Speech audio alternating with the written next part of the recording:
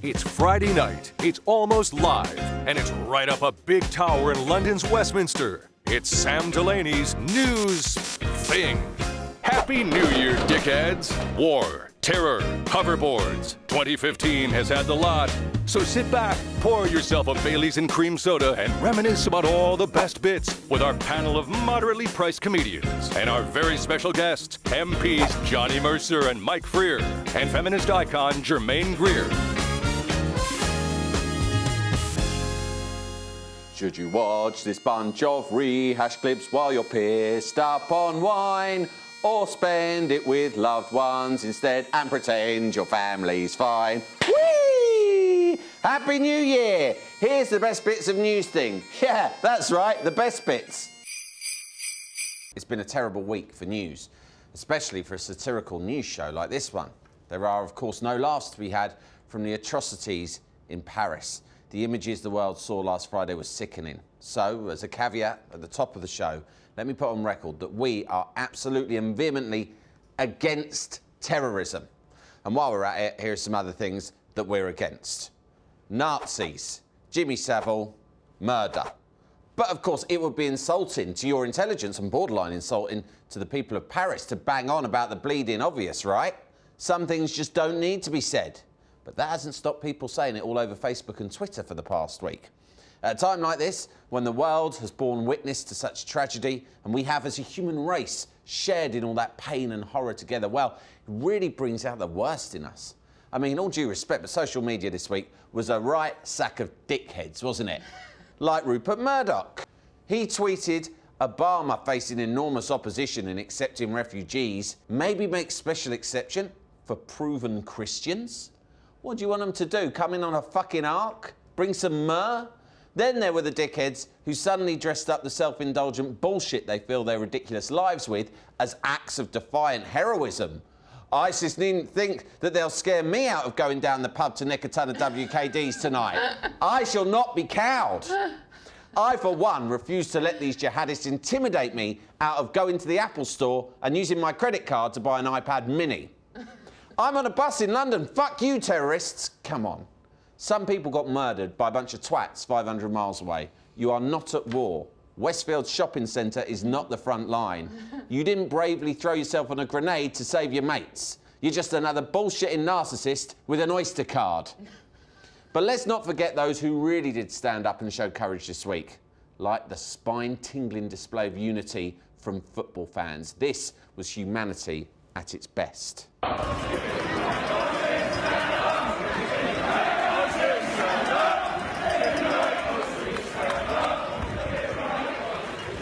Stand up if you hate ISIS. And look at that. Some of them really did stand up. That'll show them.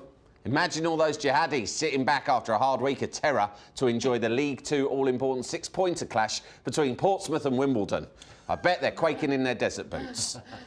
Then you've got the dickheads lecturing us for caring too much about the French because there's other dead people in other parts of the world that we didn't care about enough as well. It's not enough to care, you see. You have to care in the right way. I mean, look at all the sticks Sky's Kay Burley got on Twitter for this. Sadness in his eyes. All she did was try and capture the mood of the Western world through the medium of dog's face. And everyone takes the piss. I tell you what, taking that pic takes a lot more effort than sticking a French flag on your Facebook profile picture. Tell you what, it's a good bloody photo. Could win one of those wildlife photography awards, if dogs count as wildlife. I don't know, ask Chris Packham, this is a bloody serious news show. Panel, what else do we know about ISIS? Felicity, you know, people are sudden experts. Did you know much about them? I didn't, but I've watched a lot of YouTube clips and I found that very educational. What I was told, so if there's any ISIS people watching, this is not coming from me. Apologies in advance if you're factually inaccurate. Okay. Yes, they are saying that ISIS aren't actually a massive organisation, but they are taking credit for a lot of other people's work. And that makes me sad because what they're doing is they're bullying and overshadowing up-and-coming terrorists that aren't given the space to, like, find out what their name is and what they do. They're like, it's like ISIS is a multi-corporation, and then you've got these little independent terrorists who are like struggling. It's like a franchise. Yeah, they're struggling to set up their small business. Exactly. I had to joke nicked once, so I know how they feel. But the PR and marketing, I feel like the PR and marketing is, you know, they're quite good at that. PR is wonderful, definitely. Marketing, though, they're like, are they ISIS? Are they ISIL? Right. Are they Daesh? And you mentioned KFC. You get one chance to change your name. Like Kentucky Fried Chicken went to KFC. Yes. Methylated crystal meth went to ICE. Yeah. You know, you get Norwich Union became Aviva. Exactly. They said it wouldn't work. It did. exactly. Prince was Was a symbol. Yeah. But then went back. He But went then back. went back. Successfully. You get one or two chances, and then people they start to lose faith in you, and I think that ISIS are going to face that. David, what is their core message? What's their agenda? Because there's disagreement over that too. Well, Sam Delaney, it's hard to know. I'll tell you what I'm mostly worried about. I am convinced they're going to strike in the UK next. And I'll tell you why. What are they going to hit? Well, I'll tell you why. Listen, ISIS, terrorists, jihadis in Syria are fed up with all these Brits going over there stealing their jobs. Now, making roadside bombs, indiscriminate killings, beheadings, those are Syrian jobs for Syrians. Quite right. Right? But now that whole region has literally been swamped with mouthy kids from Brixton who think that fighting the Kurdish Peshmerga is like playing Grand Theft Auto. You know? And it's not, Sam. It's hard work going to war for ISIS because you got to get up in the morning and you got to fight the enemy, you got to race across the desert, you got to fight another enemy, and you got to do all that in your pajamas. It's literally like having a job. That's the last thing these kids want. I don't know what's coming. Just lastly, can we now say that ISIS are history's biggest twats, or is that title still held by the Bee Gees? Oh. It's Both borderline, isn't it? Tough one. That is a tough one. Tough one. First big challenge they've had in years, right? Yeah. It really depends on ISIS's next single. Yeah, OK, well, let's see what their next move is. Thanks, guys. Well, you'd have to be living on Mars not to know that tomorrow the Chancellor will deliver the autumn statement and lay out his 4-year plan in the spending review. You'd have to be living on Mars. George Osborne is planning deep cuts to departments which aren't protected. Indeed, the NHS in England and Wales is to get a windfall. So does the real austerity start here?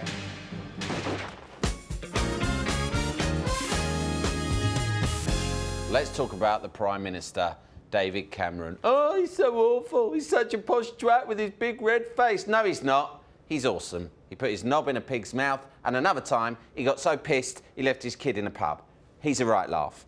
Only trouble with him is that he is a bit thick. In fact, you could say he is as thick as the shit of the pig that he fucked. Last September, he wrote a stern letter to Oxfordshire County Council, which covers his own constituency, expressing his anger over proposed cuts to local services. I was disappointed at the long list of suggestions floated in the briefing note to make significant cuts to frontline services, from elderly day centres to libraries to museums. Right, those will be the cuts made by the government that you're the boss of. Fuck me, it's like listening to a hairdresser complain about the haircut he's just given himself. And he goes on. This is in addition to the unwelcome and counterproductive proposals to close children's centres across the county. What? He's like Lenny out of Mice and Men, crushing his own mouse to death, then getting angry because it stopped working. Like, wake up! Wake up! Next, he starts lecturing them on how to save a few quid.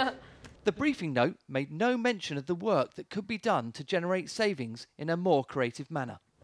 Yeah, what kind of operation does he think they're actually running out there in Oxfordshire? Does he think they've got a swimming pool made out of pound coins that councillors do the fucking backstroking like Scrooge McDuck?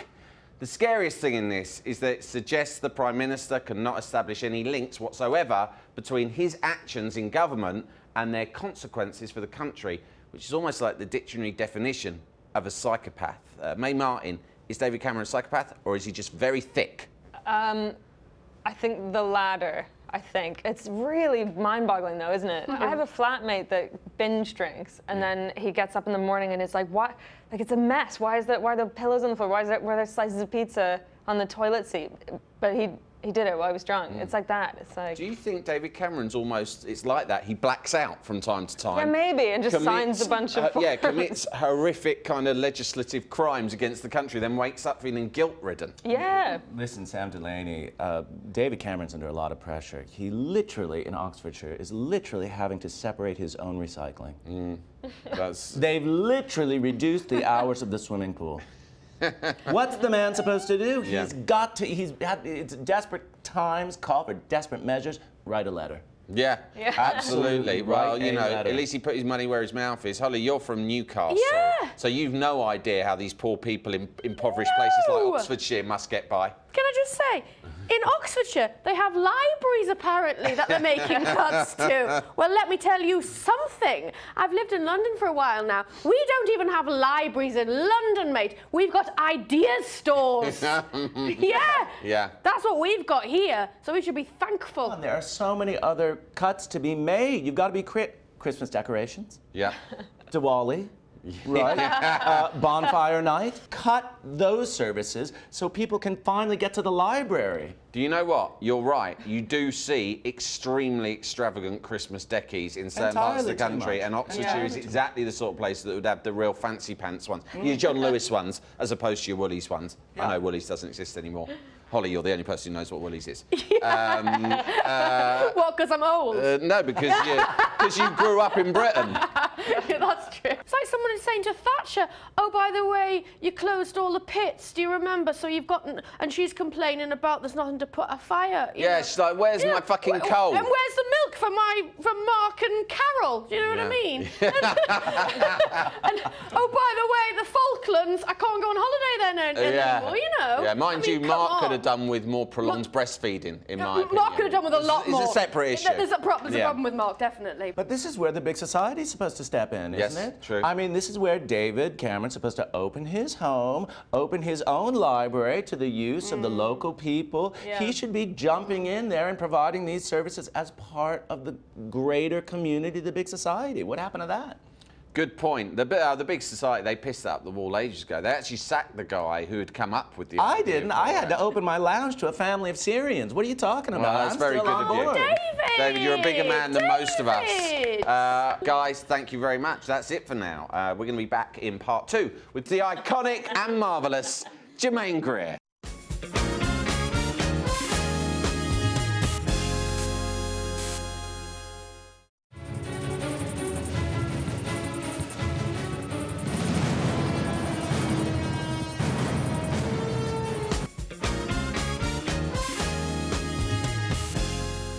Hey, it's New Year's, a time when we traditionally make resolutions we abandon a little while later. You know the kind of thing. I'm going to get fit, I'm going to quit smoking, I'm going to stop having affairs. This year, my New Year's resolution is to make some great new episodes of Sam Delaney's News Thing. Now it's 2016, but we're going to show some old stuff from 2015, which means I've time for one last affair. Happy New Year! Woo! Now, it's been a week of storms with images of flooding and people leaving their homes as Storm Desmond wreaks havoc across the country. And once again, we look to the government for some sort of guidance. Now, this is a show where we pride ourselves on saying the unsayable. We will not kowtow to the status quo like all those other mainstream lickspittles who only tell you what you want to hear. So let me, Sam Delaney, say right here, right now, it is unseasonably clement for this time of year, in actual fact. But even with one of the mildest winters on record, at least the media have something to go batshit crazy about. Cannot repeat the advice often enough from the Gardaí. Don't make unnecessary journeys. Don't take risks on treacherous roads. And don't swim in the sea. Come on, mate, we've all had a drink. In fact, that's why we're swimming in the sea in this bloody weather. But to be fair to her, at least she did go outside, not like this lazy bastard. नमस्कार, तेज के special show news ले लो में आप सभी का स्वागत है। लेकिन एक मिनट, आप Mind you, let's not trivialise it. People have been flooded out en masse. Not that anyone in Cumbria is watching. All their tellies are soaked to fuck. So, panel, Rain, who's to blame, Angela? Well, it's not the gays, is it? No. I mean, they'd like us to think it is. Explain why. But was it Nigel? No, it was some UKIP person thought that gay marriage was to blame for the extreme weather. Well, we don't know. It's not the gays. We don't have. There has been gay marriage is now legal, and there is a lot of extreme weather. I would hate to think there was a link, but it's unknowable. Let's make gay marriage illegal for, I don't know, 5, 10 years. Let's see if there's an impact on the weather. See if the rain clears up. OK. Yeah, good point. I mean, I'm quite impressed that we finally have some weather which we can name. Storm Desmond. Yeah. We don't normally Shit name. They should have called it Tyson Fury. Ah. That would be a hell of a good name for a hurricane. Yes. Absolutely. Yeah, because normally our weather is so mild here, isn't it, that you can't really name it. I mean, you can't have sort of mild patch Stephen. Do you remember mild patch Stephen? Oh, yes, I remember I had to wear quite a thin waterproof. Yeah. Even when we had a hurricane, we didn't name it. We just called it the hurricane. Yeah. People say, do you remember the hurricane? And we go, yes, 1987, Michael Fish, the hurricane. Yeah. Renee from A Lower Low. That was got that billboard in his head. It was. It wasn't. It was 2 years later. It was 1987. Renee, I will go to my grave contending this. Let's hear the alternative version of this, Sam. When do you say Renee got hit? I thought it was a couple of... There was like a year or two later, there was another big storm, and I thought that was the one that Renee got. Henry has just made the correct point that it's known as the hurricane because there was only one hurricane. I'm with you. There was another something a little bit smaller a couple of years later, and that was what did for Renee. I think so. Yes. OK, bad news for me coming through from the gallery. Angela, you're right. It's not easy for me to say, but the producers just told me that it was the 1990 storm that did for Renee. You're vindicated. I feel vindicated, thank you. I've always said it was very much British society's JFK moment, in as much as we all remember where we were when we heard that Renee from A Lower Low had been brained by an advertising hoarding. But I've almost disproved myself because I don't remember. The point is, you see all these people and they're moaning, saying, what are the government going to do? Where is David Cameron?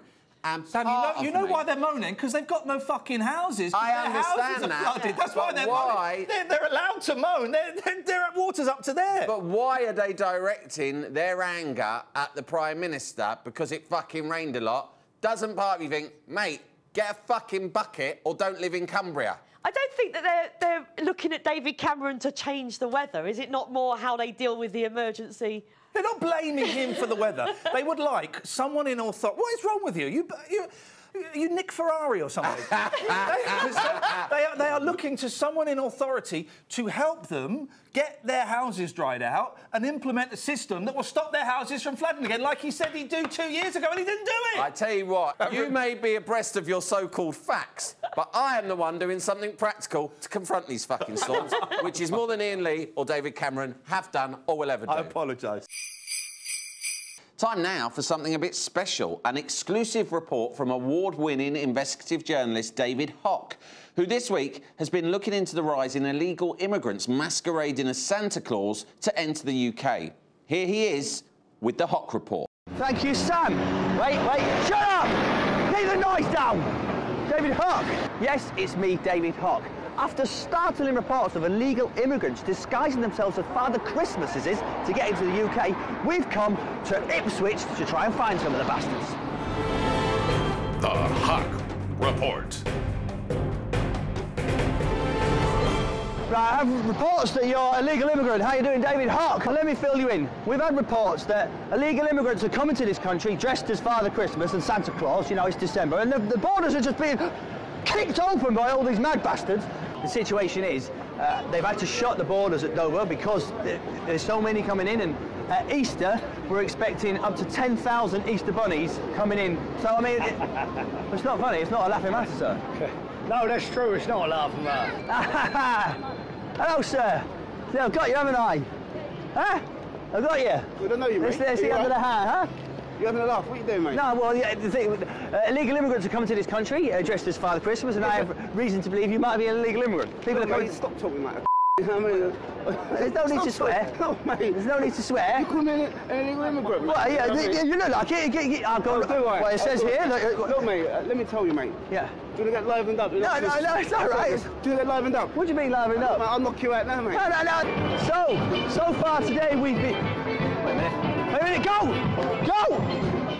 Sundays! Illegal immigrants coming in! Shut up! Stop!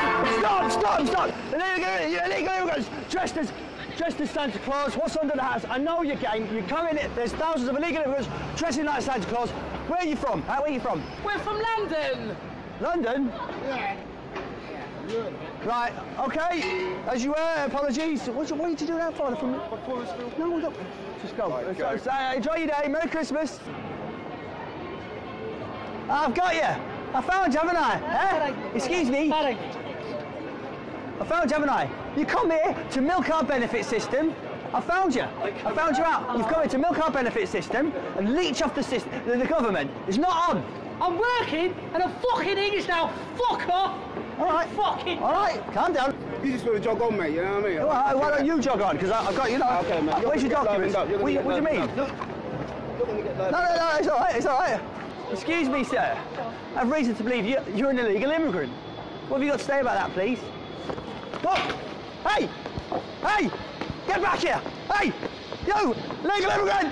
Hey! Illegal immigrant! Stop him! Hey! Hey, you! Stop that Santa! Hey! Hey, you bastard! Hey! Right! Call immigration! I've got you! Call immigration! Santa's an illegal immigrant! Get out! He's an illegal immigrant! More evil wrongdoers brought to justice! It's me, David Hawk! Get down! Back to you, Sam! In the studio! Call immigration! Call immigration! Hey, get back here! The Hawk Report. I found that uncomfortable viewing, to be honest. I found that a bit sickening. Award-winning journalist, I think David Hawk is an ignorant moron. Don't know how we allowed him on the show, frankly. David Cameron called those who oppose airstrikes in Syria terrorist sympathisers. Are you, Johnny Mercer, when he's going on the record right now by saying that that was a fucking stupid thing to say? Look, he didn't say that everyone who votes against this is a terrorist sympathiser. He was talking specifically about Jeremy Corbyn and John McDonnell, who in the past have said things that you could be forgiven for thinking they were terrorist sympathisers. So that was his point. You know, whether or not, you know, that came out, it could bit sweeping and Larry for a Prime Minister, isn't it?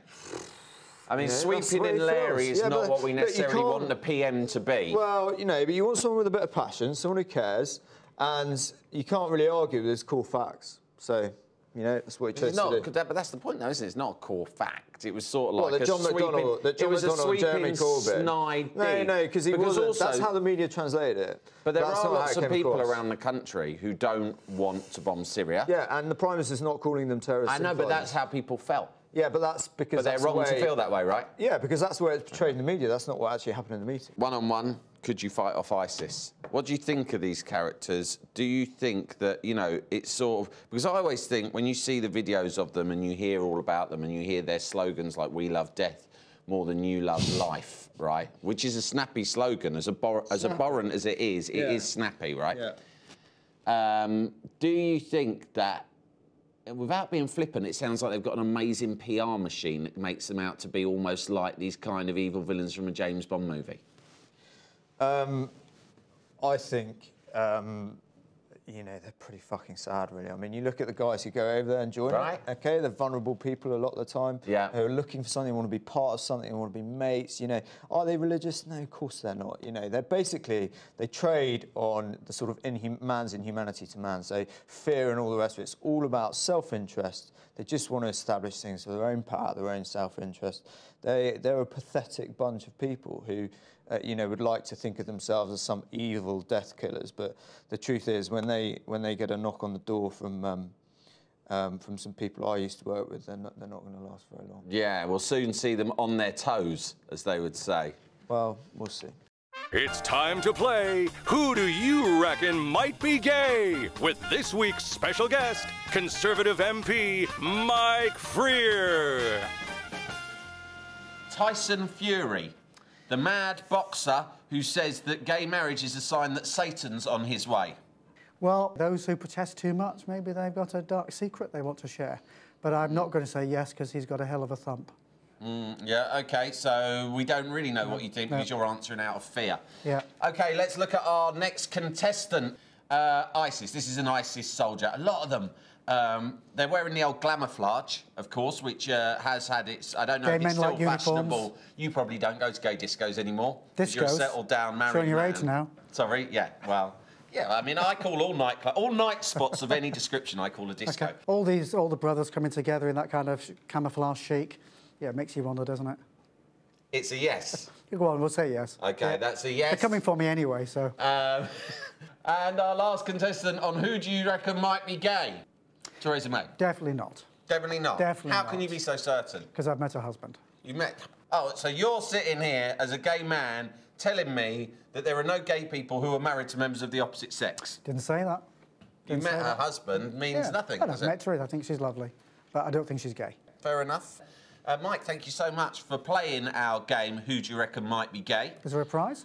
There is no prize, I'm afraid, other than the sense of pride you get at discovering that your gaydar might not have been quite so rusty as you worried. I thought I was going to get a date with Donald Trump. Think of this as us applying a bit of WD-40 to your gaydar. Thank you very much.